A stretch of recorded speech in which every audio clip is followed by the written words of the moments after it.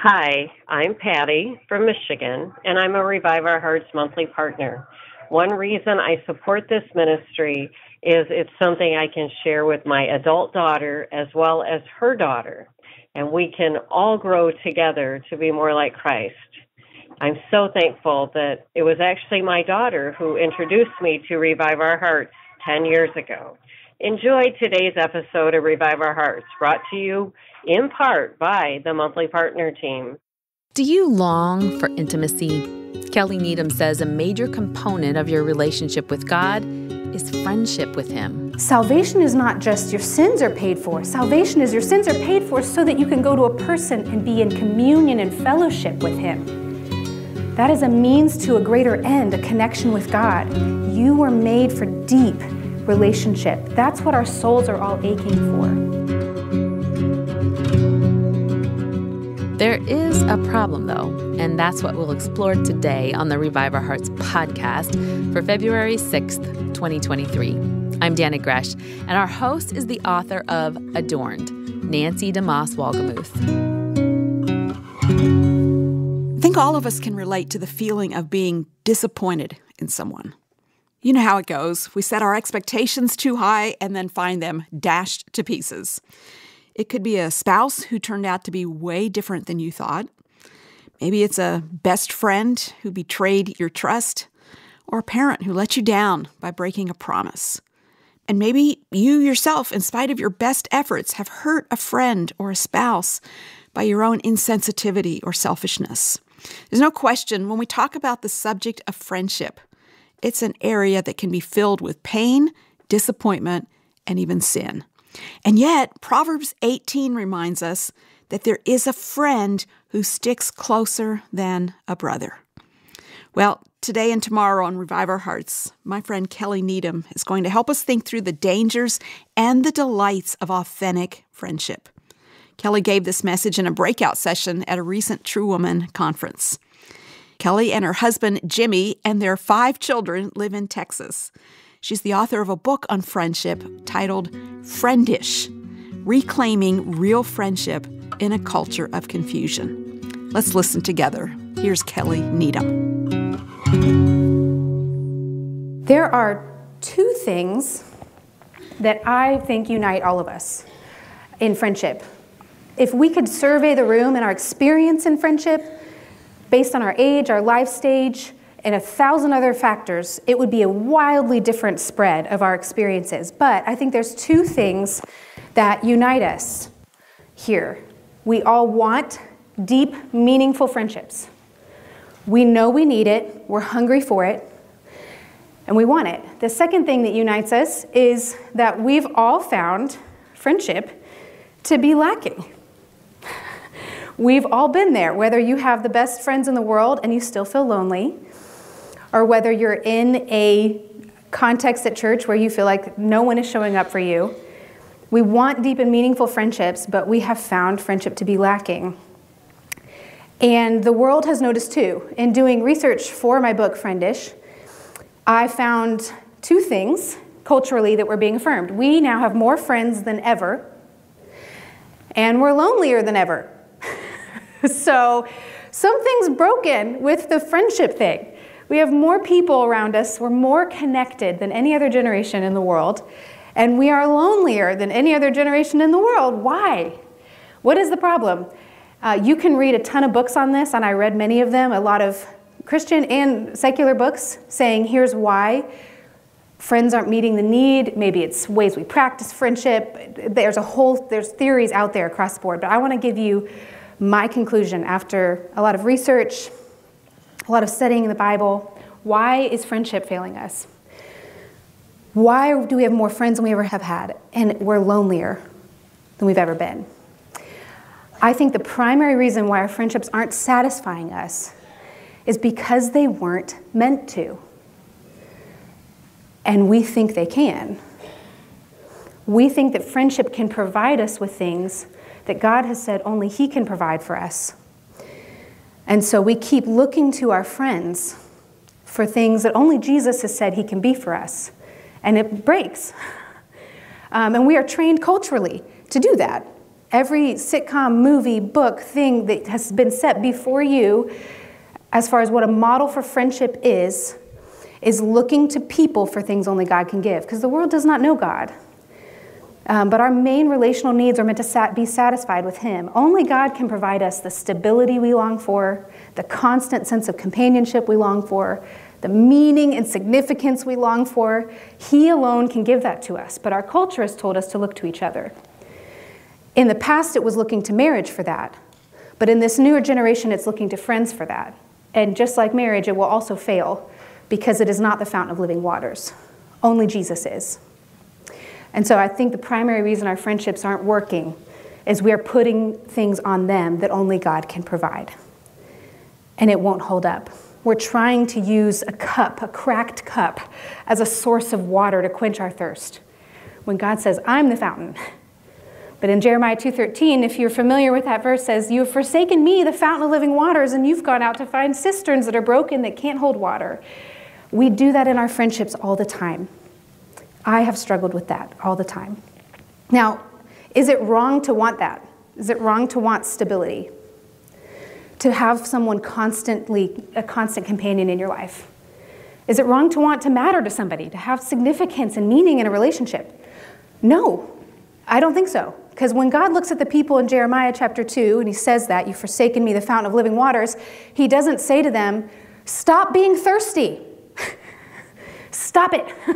Stop longing for things so much, people. He doesn't say that. He has no problem with our thirst. He has no problem with the deep needs and aches in our hearts. His problem is we're going to the wrong place to be satisfied. The thirst is not the problem. The longing that you have is not the problem. The problem is we're taking it to the wrong place. We're taking it to a group of people who cannot be that for us. We cannot be that for others. They cannot be that for us. Friendship is not the problem. The problem is what we're expecting out of it. So what I want to do today is talk about 3 ways we misuse friendship. 3 ways we tend to look to friendship for things that only God can give. 3 misuses. Misuses of friendship that will actually produce a lot of problems and can be very dangerous to us. And then we're going to look at how the gospel, our access to the fountain of living waters, transforms how we practice friendship. So that's where we're going. We've got to start with the problems. We have to lay a good foundation, clear away what is bad, right? Build a good foundation and build something good. So 3 ways that we practice friendship that are misuses. So misuse number 1. First misuse of friendship, when friendship replaces Jesus. When we look to friendship as a replacement for Jesus. I just said this, He is the fountain of living waters. He alone is meant to be the source of the deep ache we have for relational connectedness. We were made for relationship, but primarily made for relationship with Him. He alone can satisfy the deep ache in our hearts. That's why it says, the New Testament is full of verses that will say things like, this is eternal life, that they know you, God, and Jesus Christ, whom He has sent. Eternal life is to know someone, to know God. The language of the New Testament is full of things that are telling us salvation is not just your sins are paid for. Salvation is your sins are paid for so that you can go to a person and be in communion and fellowship with Him. That is a means to a greater end, a connection with God. You were made for deep relationship. That's what our souls are all aching for. But a lot of times we refuse to go to Jesus with those things. We don't believe He can satisfy us. We can't see Him with our eyeballs. We can't hear Him with our ears. So how in the world could He be real enough to us to meet that deep ache and longing? He can, if we will go to Him in faith. But a lot of us refuse to and take those deep aches and longings in our hearts and aim them at our friends. And it will produce all manner of idolatry, codependency, neediness, conflict, bitterness, strife, and envy, because those friends cannot do that for us. We cannot do that for others. So that's the first way we misuse friendship. We take things in our hearts that only Jesus can satisfy, and we look at a friend and demand that of them, not with our words, with our actions. And when we misuse friendship that way, it becomes dangerous to us. It is a misuse of the good gift of friendship. So that's the first thing that we need to cast aside. Misuse number 2 is when friendship is motivated by selfishness. When friendship is motivated by selfishness. Now, this is very connected to the first point, because if you are refusing to go to Jesus to get those deep needs met, you're refusing to go to the fountain of living waters, then you will be thirsty. And thirsty people are needy people and demanding people. If you imagine the way that I might interact around a table if I have not eaten for 3 days versus I just had a nice, wonderful lunch that we didn't prepare. Once you're full, you show up to a table of food differently than somebody who has not had access to food for 3 days. You come in hungry or thirsty, you come in needy. I need to eat. I'm interested in taking only because I am depleted. And so if we don't go to Christ to get our soul's needs met, then we come to each other thirsty and needy with legitimate needs, but that our friends can't satisfy. And so we begin to be driven in friendship by what we need. That my motivation in friendship becomes, I need something, and I'm driven by that. And that's a problem. What's interesting here is that our action in friendship, the activity of the things that we're doing in friendship is very rarely selfish looking. It usually looks very generous. So we're not necessarily needing transformation in how we act toward one another, but what's motivating us underneath is oftentimes very me, what I need. Let me give you an example. My husband is a musician. We used to tour and travel a lot, and that was a hard season because I didn't have a lot of time to connect with friends. It was lonely, and I also felt unimportant because I was kind of his sidekick and folded all the t-shirts for him and got the Sharpies out so he could sign things, and I just was really struggling. And so there were times when we would be at different venues and locations where really important, cool people were in the room. It was a festival, and like other Christian artists who like either I grew up listening to were like in the room, and I'm like, ooh, like this is cool. So who am I most naturally inclined to go greet and be generous with my attention to? Is it the caterer over here? No. It's like, oh, the newsboys are over here. I'm gonna go say hi, this person. I tend to aim my generous actions in befriending somebody to someone who can give me something that I want, which is I want to be important. I want to sit where the cool people are sitting. I want to be generous, but I'm motivated by a need for meaning that I have. I'm struggling in my life right now. I feel like I'm displaced on the road with my husband, and there are people that I could look to get that for. I'm going to get it by being very generous, but I'm motivated by my self-centered desires. And we do this a lot when we walk into church. We walk in asking the question, who's going to say hi to me? Who's going to greet me? Why has no one reached out to me? And because we're not going to the fountain of living waters, we're thirsty and needy, and so we come in motivated in how we operate toward one another, driven primarily by, what do I need? What do I want out of friendship? When if you really look at what Jesus teaches us about how to care for other people, he calls us to be the friend to others that we wish we had ourselves. He says, treat others how you want to be treated. That what we actually should be doing on a Sunday morning or at a gathering, a party, a birthday party, or baby shower, all those places we walk into with all our insecurities, we all have them. What we really should be doing is walking and going, man, how would I want to be treated right now? What do I wish would happen when I walk through these doors? God has actually called me to be that to somebody else today.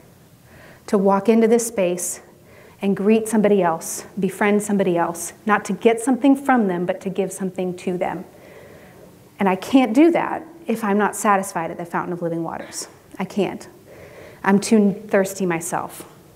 So we start with, misuse 1. We can't let friendship replace Jesus, and we can't let friendship be driven by our self-desires and selfish needs. It is a misuse, and it will break. Friendship can't hold up when both people are totally driven by their own needs. It will fall apart. Even if our activity is very nice looking. What's driving us? That's what we need to ask. The third misuse we're going to talk about is this: when friendship begins to mimic marriage. We have always been attracted to the idea of one other person we can count on.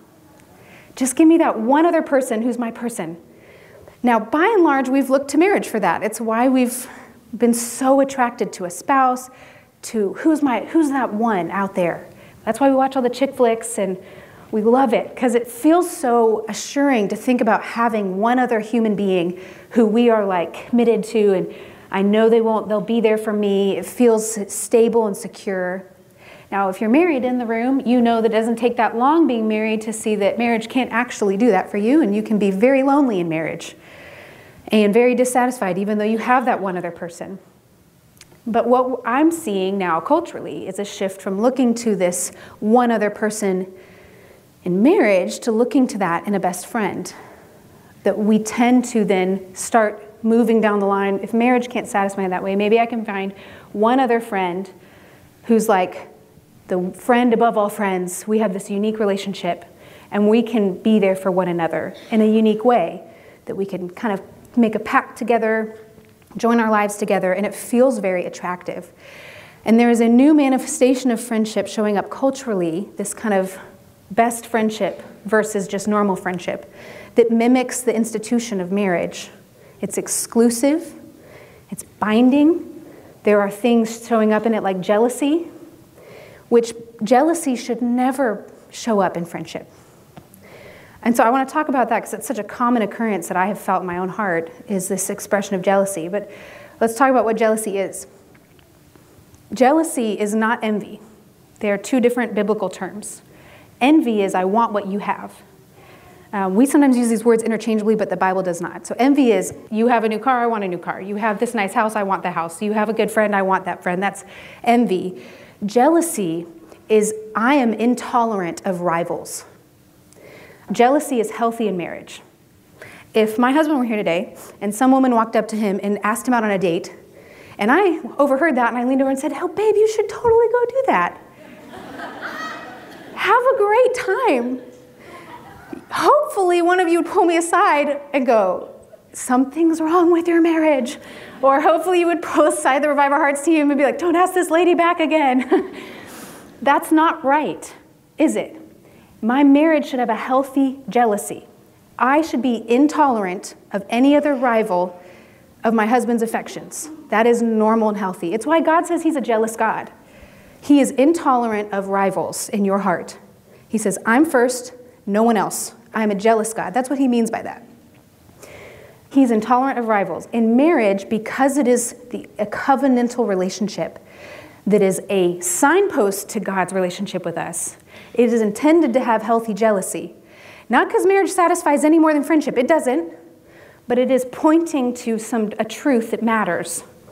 But in friendship should never have jealousy. It is inappropriate in friendship because we don't belong to each other. In marriage, God says we belong to one another. Paul will say that in 1 Corinthians, right? That even our bodies belong to one another in marriage. In friendship, it is not the same. I'm called to hold my friends with open hands. And if my friend makes a new friend, I should be happy for them, not jealous. And so when jealousy perks up, and it will, if you're a human being, and I'm just telling you, I don't know one woman I have talked to that hasn't had that feeling.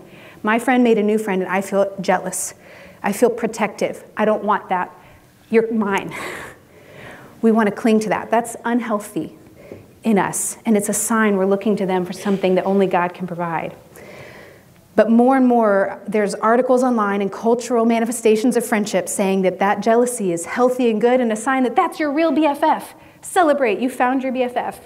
But for the Christian, it is not appropriate for us to practice friendship that way.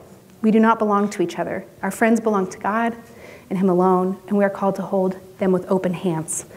When we let our friendships begin to mimic the marriage union, it's exclusive, covenantal, full of jealousy, it is a misuse, and it will break, and it won't hold up. So those are the three misuses that when we don't go to the fountain of living waters, it shows up that we idolize our friends, we replace Jesus, we're driven by our own needs and selfishness, and we tend to form these exclusive, binding BFF relationships that mimic marriage, and they're unhealthy. And God has called us, And he's called me in my life often to repent of those things. Daughter, you're looking to that friend for something only I can give. Turn around and come to me. They're a broken cistern. It doesn't matter how great they are. They can't be for you what you want them to be. And as soon as you look to them for those things, you're just using them to meet your own needs. And you can't do the very thing I've called you to do in friendship, to be the friend to them that you wish you had. And so he calls me to repentance, to turn around, to aim all of my deep relational aches at him and ask him, Jesus, meet my need there. Meet my need. Fill me up. I have to build friendship with him to do friendship with others rightly. I have to build deep communion with him. And as I do, as I lay that foundation built by the blood of Jesus, right? Jesus' blood gave me access to this deep friendship with God. And as I do that and find in him the fountain of living waters, I will find that I can actually now re-enter the field of friendship healthfully, practicing it in a new and different way. And that's where we're going to go next, is look at how does the gospel transform friendship?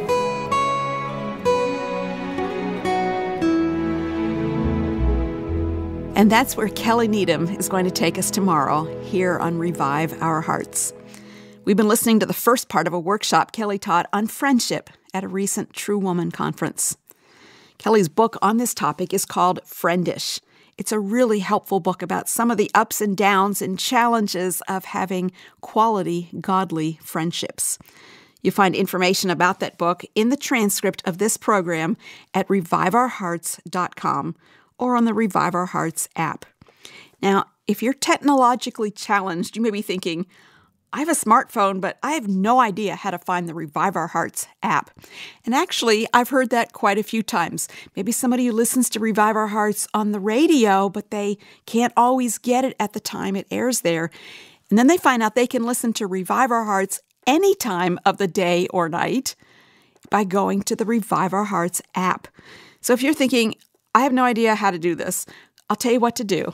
Call up one of your kids or a grandchild, someone who understands these things, and just tell them that you'd like to download the Revive Our Hearts app. They'll pick up your phone, they'll search for it, they'll find it, and they'll get you started. It's a free app, and once you download it, it'll always be on your device. That means you can listen to this program or any of our other podcasts, and you can also read the articles that we post on our blog. Again, just search for and download the Revive Our Hearts app to get you set up. Dana? Thanks, Nancy. You know, the subject of friendship and relationships is something we're emphasizing this whole month here at Revive Our Hearts. And I'd like to tell you about one way you can make a difference in the lives of others around you. Consider becoming a Revive Our Hearts ambassador. Are you passionate about serving women's ministry leaders and excited about what God is doing at Revive Our Hearts? If so, becoming a Revive Our Hearts ambassador might just be for you. For more information, check out reviveourhearts.com/ambassadors. Also, this month's thank you gift for your donation of any size is a booklet by Nancy. It's titled Beauty in the Broken: How Humility Changes Everything. In it, she explains how vital a life of brokenness and humility is in our relationship with God and others. Again, we'll send you a copy with your donation of any amount. Just visit reviveourhearts.com or call us at 1-800-569-5959 and request the booklet on humility by Nancy. That's 1-800-569-5959. Tomorrow, Kelly Needham helps us see the power of the gospel to transform all our friendships. How do we see the gospel redefine friendship for us? Away from the cultural manifestations that we're trained to live and to do this like, and into something new. Because our friendships with one another should look so different from the world's.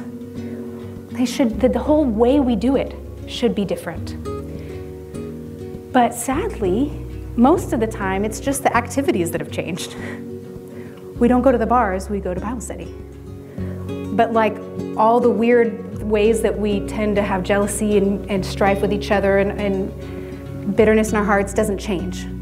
The DNA of the relationship doesn't get transformed, and it should. I hope you'll join us for Revive Our Hearts.